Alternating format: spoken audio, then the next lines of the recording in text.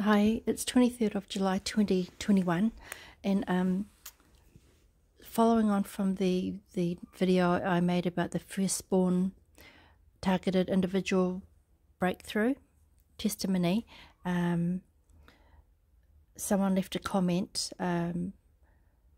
about a dream prophecy received by Rebekah from South Africa, and it seems that the call to pray for the protection of the firstborn sons and daughters, it is still in place, and I will just share what I'll read out directly from the comment section.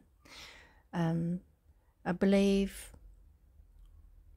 as you hear what I read out, it will be for the literal firstborns, and also for the firstborn first fruits, because the enemy is after them, and he doesn't want them to succeed and carry out their calling and the missions that Father has in place for them and carrying out his end time plans.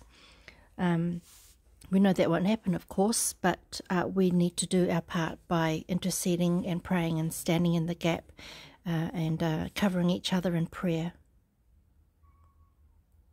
Okay, so this is the comment from No Jesus, No Peace.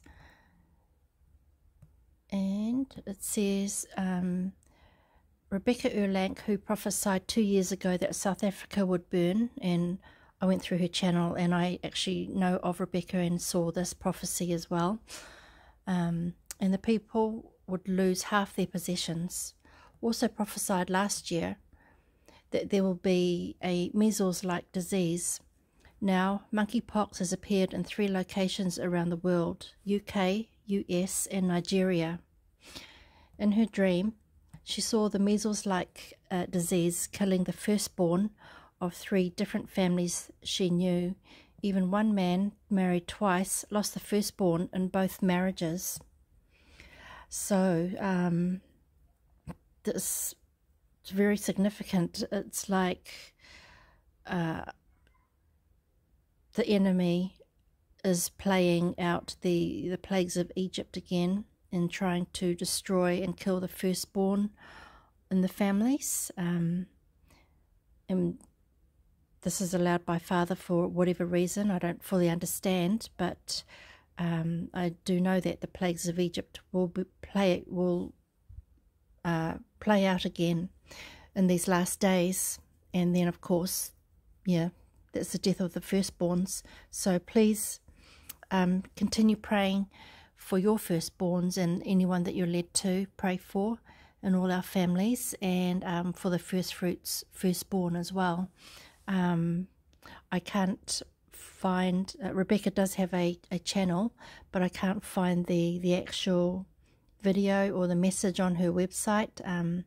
So if No Jesus, No Peace could put a link in and send me a link, that would be great. And I've also contacted Rebekah too and let her know. So please continue praying for the firstborn sons and daughters and the firstborn first fruits sons and daughters of God. Thank you.